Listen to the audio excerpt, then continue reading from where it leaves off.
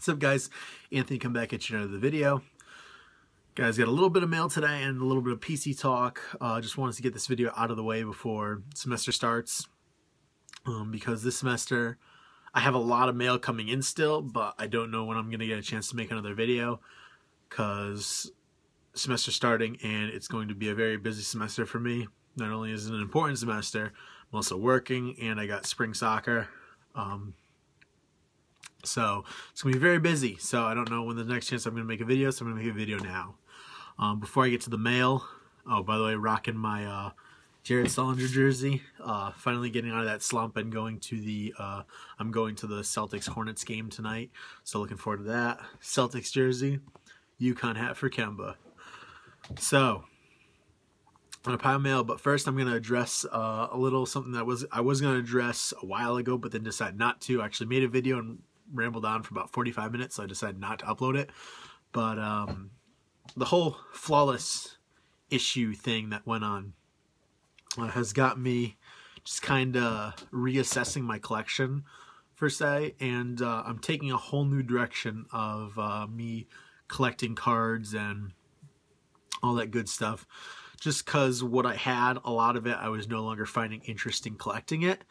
So what my new focus is going to be is I already sold off a ton of stuff, like all my mid to low end jerseys and autographs. That's pretty much all gone. My focus is going to be mid to high end on card autographs and short print inserts. When it comes to my team PCs, player PCs such as Blake Bortles, Kemba Walker, well, UConn specifically Kemba Walker, Jared Sullinger. My player PCs, I'm still going to pick up anything and everything of those players that is untouched, because I enjoy picking stuff up of those players. That's why I have player PCs of them. No matter what it is, I'm still going to enjoy picking it up of them. I'm still going to get it. But as for my team PCs, I no longer really find the enjoyment in buying low-end crap. That's just going to, you know, I want to buy a card. I'd rather save up for one nice card than buy 10 $2, $3 autographs, if you know what I mean. So I sold off a lot of my low end. I'll still be getting patches. It just really depends. Like older patches from Upper Deck where they have the ironclad COA on the back where it says, this patch was worn by restating the player's name in an actual NFL game. So whereas today you see like, oh, hey, this is material. A blind person could guarantee that it's material. That's hate to say it, but so that's where I'm going to be heading direction. So team PCs, other than Arsenal, because Arsenal stuff is so hard to come by already. Anything Arsenal I'll get, but say for like my Patriots PC, my Yankee PC, my Bruins PC, my Celtics PC, it's going to be focused on higher end items and short print inserts. And when I say higher, mostly on card autographs, some stickers depending on what the card is, if I really like the card, and patches really depending on the patch. Like Immaculate's coming out, product looks amazing. A lot of stuff I'm going to be wanting from it. But currently projects that I'm working on, I'm focusing on my player PCs right now and 2014 Topps Chrome. I'm going to be doing all the rainbows of all the Patriots, Storm Johnson, and Blake Bortles, the two UCF alumni. So trying to do all the rainbows. So that's going to be a long and probably expensive project. I'm not going to reveal what I have coming in. I'll show off what I have so far, but the rest of it I'll wait to a next video.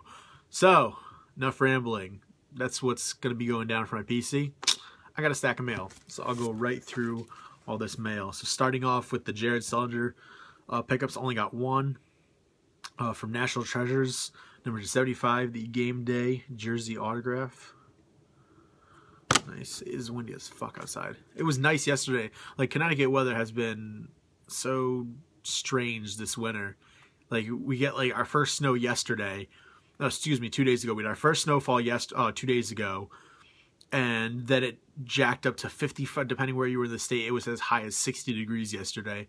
So whatever snow was on my ground, I probably had like about an inch. Not very much, but it's already all gone. I had like a day of it. I'm happy. I fucking hate the snow. I hate cold weather. But now it's back to like 20 degrees today.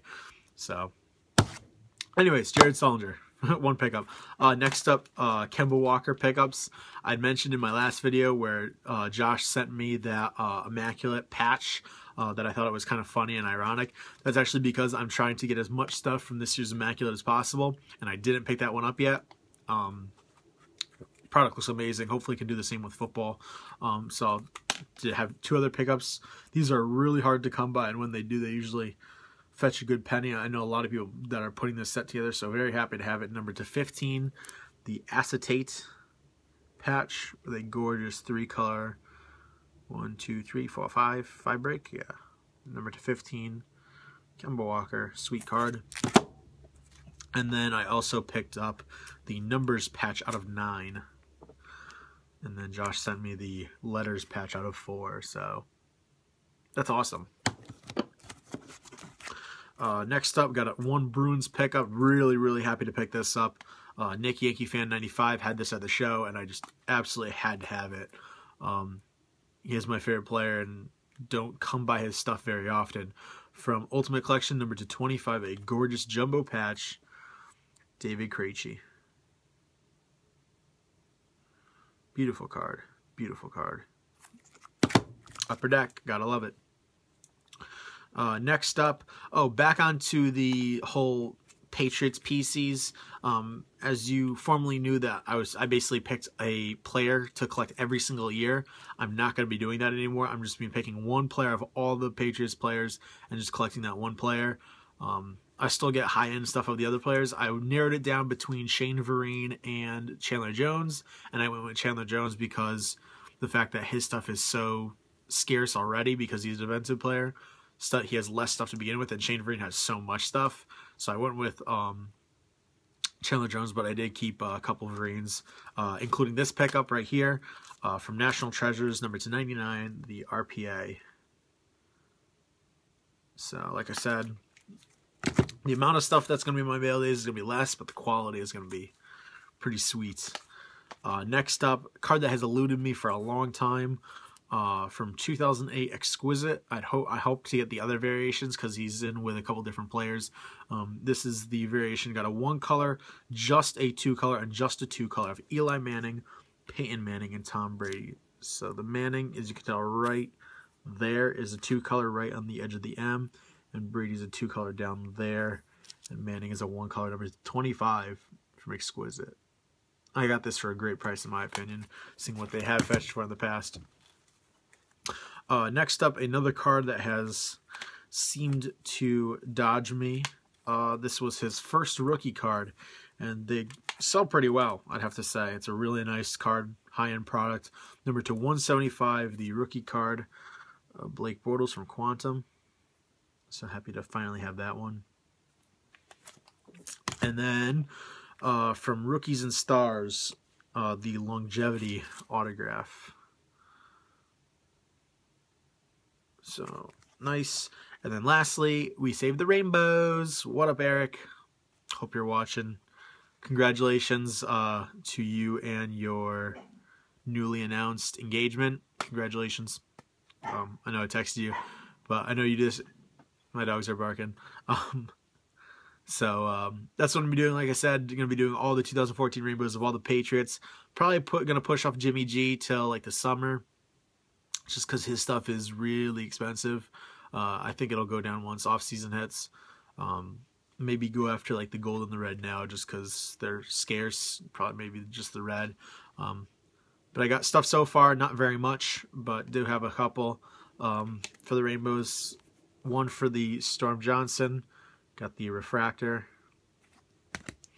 Very nice for the Bortles. I managed to pick up the sepia for a joke of a price, if I might say so. They've been selling right around $30, and I picked it up for $7.50.